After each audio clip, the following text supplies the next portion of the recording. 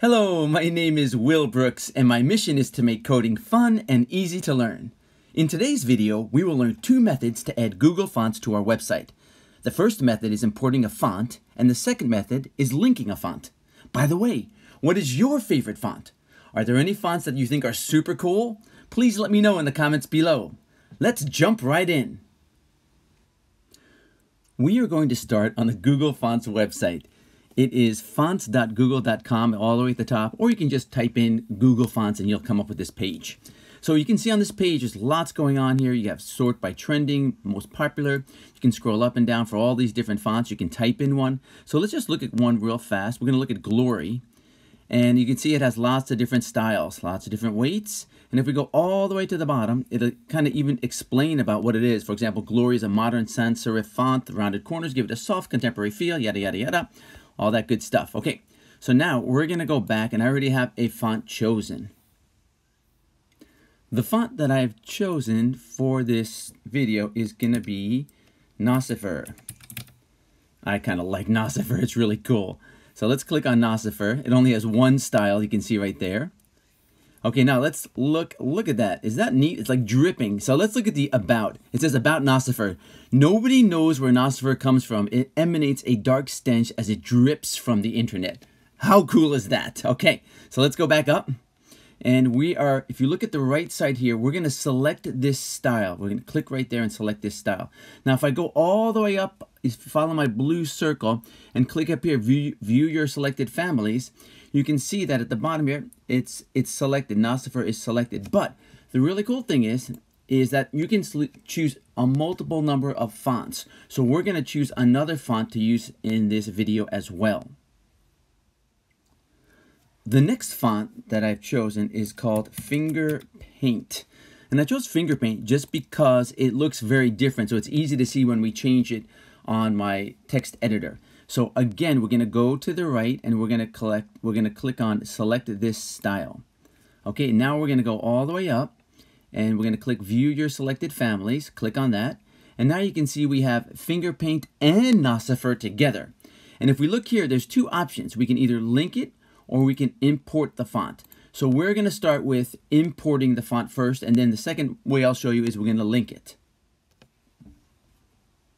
So we're going to copy and paste the where it says import there. And I'm not going to copy the style. I'm just going to copy it before the style, just after it, and just before it, because I'm going to put this directly into the external style sheet. We're going to copy this.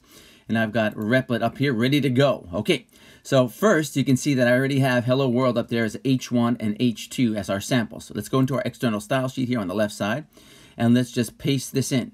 Okay, good. So we have the fonts here. So now let's take a look at what they look like. So we're going to do H1 space curly bracket, and then if we go back, we can type in font family, or we can go back here to Google and look down here. It says CSS rules to specify families. Look at that. We're going to copy and paste Nocifer. That's it. Let's copy that. And let's go back in here and let's paste it. Great. And let's run that.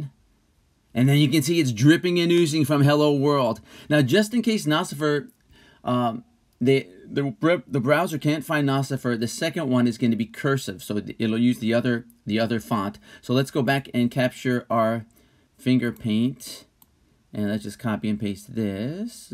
Come on down, there we go, and copy, and let's go back to our text editor, and then first we need to put in H2 space curly bracket, and then let's just paste it in here. Okay, and then let us run it. And you can see, let's see how this font is going to look there. That's what it looks like on Finger Paint. Okay, great. Now, the next thing we're going to do is we are going to use the link tag. So I'm going to delete this right now. Okay, I deleted everything and we're back to square one. So now we're going to go into Google and copy and paste the link page. Now we are back in our Google page, and under link here at the bottom right, I am just going to copy, and then we're going to go back to Replit and paste this. So let's go back to Replit, and we're going to paste this in the index.html page right in here. So we're going to go right under the title, two spaces there, and then let's paste it, and then let's just do another space there so we can see that the way it is. Now, on the left side, we see an error here, and the error says named entity expected got none. That's because we have an ampersand sign in here, so we've got to change that. So it's right there in between finger plus paint and family. So we're going to use the HTML entity, and to do that, it's going to be hashtag 38. And then we're going to do that down here. Oh, we need a semicolon. And then again down here for this one, under Nosifer, my favorite, let's do hashtag 38 and then semicolon. So you can see the error sign is gone. Now an easier way to do that, an easier way, is the entity code. So I'm going to take that back. And all you have to do is ampersand and AMP. And then again, we'll do that here. And then we'll do AMP, and the error, there's no error there. Good.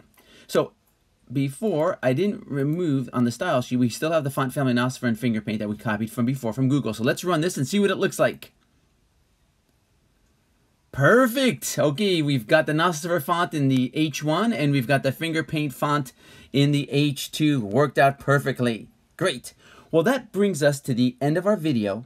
To recap, we added fonts to our website by importing them from Google Fonts and pasting them into our external style sheet. We also copied the link and pasted that into our HTML page directly in the head section. Thank you so much for watching, and please like and subscribe below. Please let me know in the comments below what is your favorite font. See you in the next video.